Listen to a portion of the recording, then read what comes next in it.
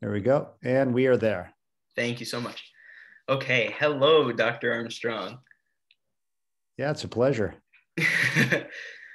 So you do it's it's maggot debridement therapy? Well, yeah, I suppose from time to time, as needed, we'll use larvae to clean up wounds, and I guess they're like nature's little surgeons, and remarkably, if you use the species that has actually essentially been raised for it, which is I think called Lucilia sericata, and it's made by Dr. Ron Sherman here in Irvine, California, at I think Monarch Labs, used to be at University of California, Irvine. Then that species, remarkably, it removes just what's dead on wounds and leaves behind kind of a nice sustainable wound environment that we might later help to skin graft or might help it heal a little bit better, might reduce the risk for infection.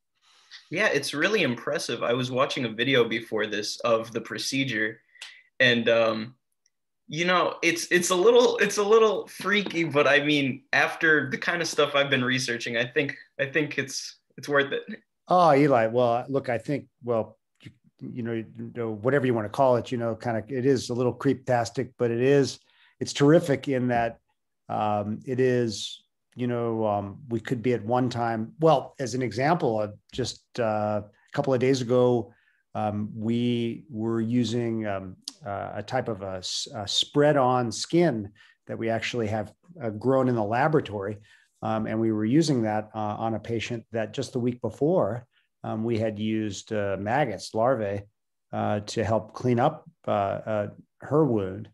And the two, super old school, low tech, and very high tech, don't have to be mutually exclusive. In fact, they can work together. And I don't think you have to do away with the old just because the new are around. And I think, when you try to mash some of these ideas up, whether it's in medicine and surgery or whether it's in the arts or the sciences, I think sometimes bringing these sorts of things together is what it's all about. Completely, yeah. It really shows you the art behind medicine. It's every doctor is going to do something a little different, and you're going to have these That's intersections of old and new too. Isn't that the case? Without a doubt.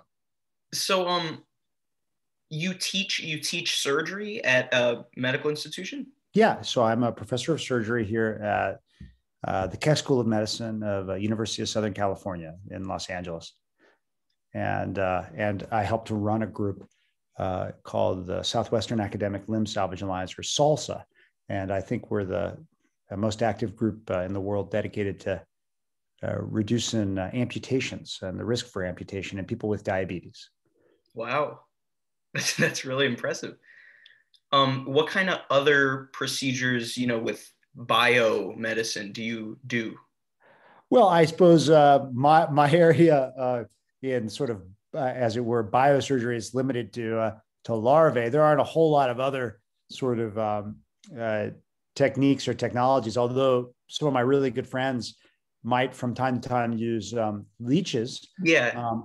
although there's other things you can use now as well, but leeches sometimes work very well on if you've, say, had to take tissue from one part of the body and put it into another. It's a free tissue transfer. Sometimes you have to sew the little baby arteries and veins together, but those veins take a little while to kind of consolidate and mature. And so to limit the risk for too much swelling and the actual swelling killing that tissue, and to keep it alive, sometimes you have to get rid of some of that back pressure.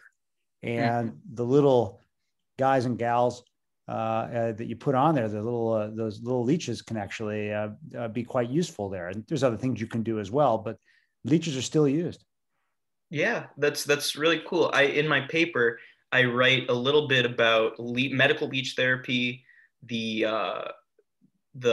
maggot debridement therapy, and also some of the, you know, other helminth therapies with hookworm or things like that Oh that are yeah, there a you go. little. That seems almost you know, unbelievable. Some of the data associated with you know, folks that are using you know, helminth kind of therapy for various sorts of things where they might have a kind of a persistent inflammatory state, or some of the autoimmune disease. But there are data to suggest that that may be helpful in some cases too. And I look forward to more work in that area too. Exactly, me too. It's kind of one of those things where it needs a lot more development, but I'm just hoping so much that it turns out to be like. Yeah. I think that, you know, again, you and me both, I think there's no reason to discard some of these older ideas, especially when we can provide, you know, data to support it. But if there's something better, then we should use that too. Sure, completely. Yeah, it's going to be hard to convince enough people to sign up for tests for that too. Well, but you'd be amazed actually with the maggots. It's a bit hard to explain, but I must say that what's been persistently and forever surprising to me, and you know, we've treated quite a number of patients with maggot debridement therapy, as it were. But it's strangely, it draws a lot of our patients in to the therapy. It doesn't repulse them like you might think, right? Sure. And it's interesting because very often people have that develop these wounds, especially in diabetes. The reason they've developed the wound is because they've lost what one of my mentors, Paul Brand, he used to call the gift of pain, right? And so they develop what's called neuropathy, and they could literally wear a hole in their foot like you'd wear a hole, or I'd wear a hole in a sock.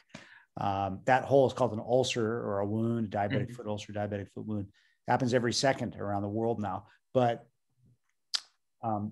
when you lose that, you might think like you're, you know, feeling the same as you did the day before, but you're not, and you're going to behave differently when you don't have that painful feedback. And sometimes people can almost dissociate themselves from that part of their body because they're not even thinking about it.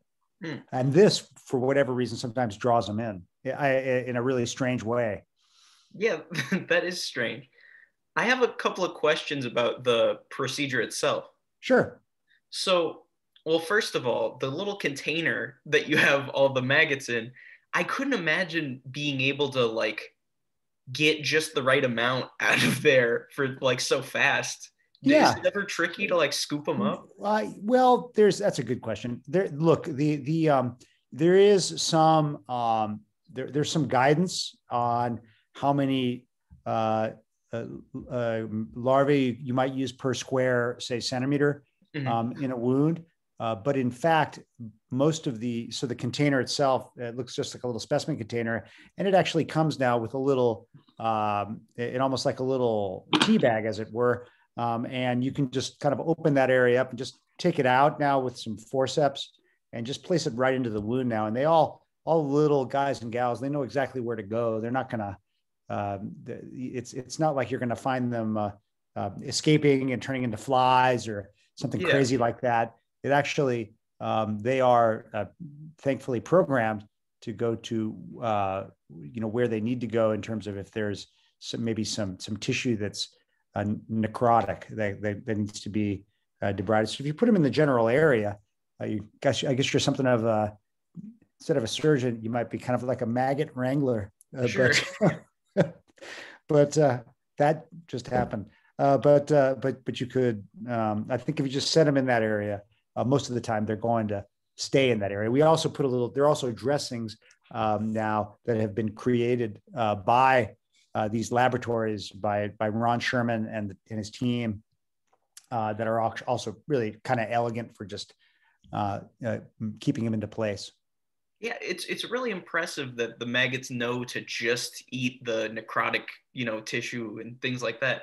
And that if more people kind of understood that, that would definitely take away a lot. Yeah. I think, look, this is all about communication, and I think just talking to the patient about what to expect if this is going to be used and when is it going to be used, and it's I think is probably helpful. I think you'd probably have a very different reaction if you just walked in the room with some maggots with you and threw them on the patient, that'd probably be a very different sort of discussion that you'd be having with it. But that wouldn't be very good doctoring now, would it?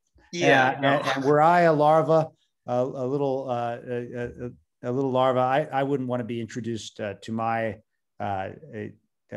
host environment like that either. Mm-hmm.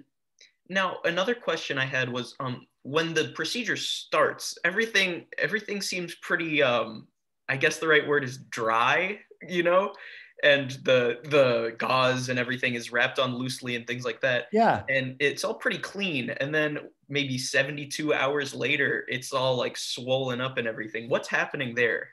Oh, well, it's not really swollen up and all. I think it depends. So usually when you put it on a wound, there's more dead tissue there, right? Mm-hmm. And but if you then when you put the larvae on, you ought to look for this. When you look at your before and after, I'm sure you can go online and see some videos. But what you'll find is the little larvae are really small. I mean, just fractions of the size of a grain of rice. Mm-hmm. And then what you'll find is when the dressing is taken off, maybe at 3 days or so, what you'll find is very often the larvae, in order for them to digest the dead tissue, they digest outside their body. Mm-hmm. So they're literally kind of spitting it out and then bringing everything back in. But then if you look at the larvae at 72 hours, usually the wound's a lot more clean, especially if you just sort of flush the area with some saline. Sure. Or saline if you're in England. And then when you look at the little critters, as it were, inside of them, usually right in the center, you'll see often some darker tissue in there, because literally you are what you eat. And these guys, that is what they have consumed. And the larvae tend to now be so much more chubby. They're like 20 times their previous volume. They're like now literally the size of a grain of rice. Yeah, so they've gone from huge. Very, very small to a lot larger. It's remarkable. I mean, you can almost quantify how well they've done by that size. Mm-hmm. So then once the maggots are all out, yeah. which is kind of the scariest part, yeah. What's usually the next step for most patients? Like now that everything's cleaned up, what do you usually do after? Well, the goal, we tend to use maggot therapy on patients where we might want to limit the number of times we take them to the operating room. They may be really sick with, and have a whole bunch of other kind of what we call comorbid conditions, other sorts of problems that might put them at risk for bringing them into the operating room routinely, or there may be not a lot of benefit for bringing someone into the operating room for various reasons, and we may just want to try to keep the wound clean and uninfected. That's a small segment of of the population that we might treat this on. But the next treatment after this might be either if the wound is clean, thank goodness, and you can just go with sort of a regular kind of dressing that may just maybe maintain moisture in the wound and allow the body to kind of move through a natural or a more natural process in healing. B, you might reapply the larvae so they can have another go over another few days. That's perfectly reasonable. 2 or 3 applications are for this. In fact, during the pandemic, we've actually done this, and we've done this at home now for some of our patients, rather than in the hospital, where we have almost always done it. C, if the wound is looking cleaner, then you may want to do something else to try to get it closed. If it's just about ready for that, you might do what's called a skin graft, where you just take a little bit of skin. It's like almost like skinning your knee on a bike or something, or a skateboard. That's about that thin. You can take that off of someone's leg or thigh, and then apply it onto the wound as well, and put that into place. That may be a possibility. Or you can take tissue from one area and transplant it, like we talked about earlier. So where along in your medical education did you hear about the whole maggot therapy, and just what really pushed you to introduce this into the range of things you did? Yeah, I was I'm trying to remember the first time I used them, and I think it may have been when I was in San Antonio, when I was in San Antonio, Texas, and we had a great limb preservation team there at University of Texas Health Science Center. And I think I was treating a couple of patients where I had kind of limited options and what I could use on them, and I couldn't bring them into the operating room for whatever reason, or because of some of the reasons I had mentioned before, and some of the other sort of tricks that we had up our sleeve in terms of kind of wound products or things that might help to clean up a wound were limited. So I had read a bit about the potential for larval therapy, and I called up at that time Ron Sherman, who had just started working in this area, and I've mentioned him a bunch of times. It's like like a Dr. Sherman fanboy here, but he and I think connected even way back then, and I remember him sending some to me there in San Antonio. Then we did a bit more when I was doing work in England. There is a facility in South Wales that does a very, very similar kind of laboratory where you can order them. And I used quite a lot of this when I was in the UK in Manchester. And then when I went back to the United States after that, in Arizona, I used it even more, both at the Veterans Affairs Hospital there and also at the University of Arizona. Ah, I see. So, okay, so then this was after you were in medical school? Correct. I was not. I never encountered it when I was training. I just read about it. I had certainly seen leeches being used on flaps because that was a bit more common. But the larvae, just the availability of it was not present at the time. This was not until after I had finished my training. But back the time that I was doing it, a lot of people were really largely ignoring, unfortunately, a lot of these people with diabetes and with wounds. And, many people said, why are you even bothering? Why don't you just cut this person's leg off and be done with it? And, for some patients, that might be the best thing, but for sure, not for not for almost all of our patients. Certainly if it was your mom, dad, or granddad or grandma, I don't think you'd want that. And as a doc, you're those kind of things when you see that, it really hurts, and you want to be able to do something. And this has provided kind of a nice little, little addition to our tool chest, because that's really what it is, isn't it? Whatever you're doing and you're gaining experience as in life, it's, sum total of your experiences. And this is yet another kind of thing you could pull out of your back pocket. It's just a little more kind of curious and creepy. Completely. I mean, it's just a way of kind of kickstarting or clearing the way for the body to really do the rest of the work for you. And there you are. And, this is the kind of thing where it has been used now sort of in this manner from time to time, maybe over the last 25 or 30 years before, and then before that, just intermittently, maybe for the last 100.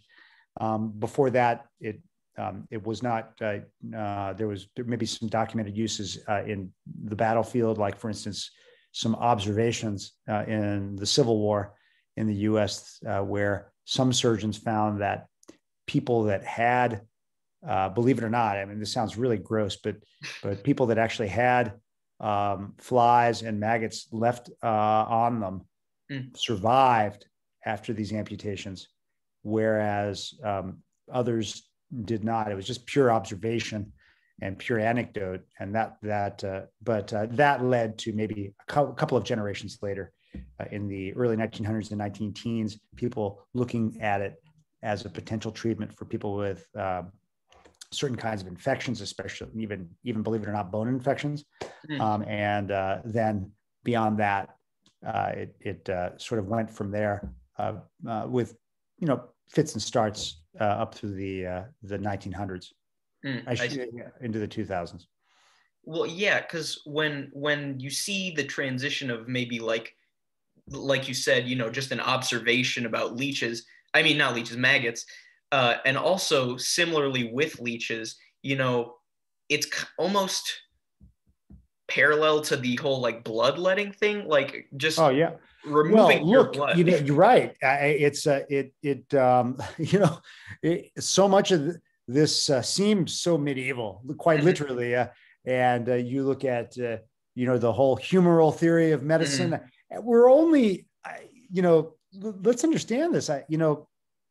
And being, having this discussion peri-pandemic or kind of almost peri-apocalyptic, it gives mhm, us this perspective, as it were. We are only a few generations from sort of the last of the if you will, barber surgeons, mhm, where a lot of surgery was done, including bloodletting, by the way, in the barber shop. mhm, Um, and whereas a lot of and physicians and surgeons were different. You had barber surgeons, and then you had physicians, mhm, and even the language was different.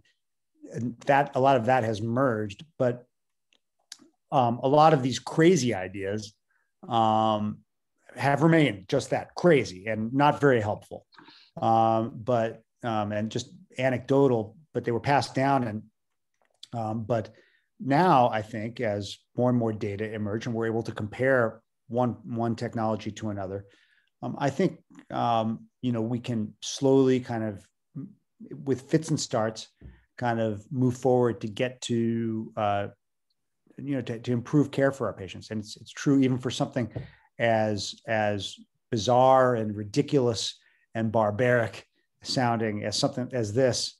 And it's forever fascinating to me. But I just don't think we need to throw out the therapeutic baby with the bathwater, as it mhm. were.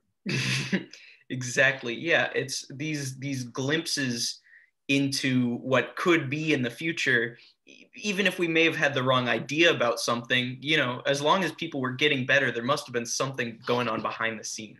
Right. And I think the key is to try to get to that in as elegant and as safe and as efficient a way as possible, systematically. And that hasn't been the case in some cases in medicine and surgery, where so much is dogma.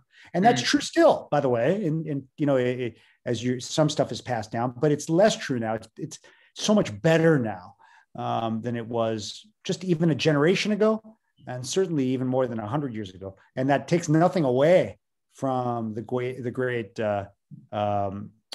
women and men that preceded us, Mhm. because you have to build on all that stuff. This is how things move forward in any specialty, in any profession, right? He begat her, who begat him, and you're going back. But the key thing is not to take everything that your mentor says as gospel when you're Mhm. getting trained. It's to take that, but then build on it, right, and pay it forward. Incredible. Yes. Well, thank you very much. That's all the questions I have. I really enjoyed this interview.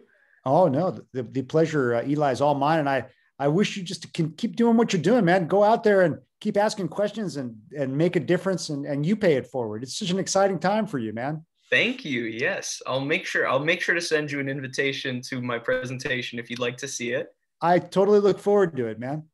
Great. Okay. Thank you so And I'll much. send you a copy of this recording.